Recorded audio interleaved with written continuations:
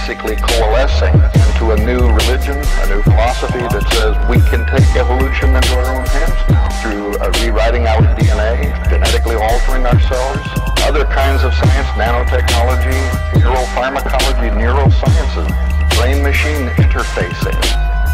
All of these sciences now can be viewed as the tool that can lead us to the next step in our evolution.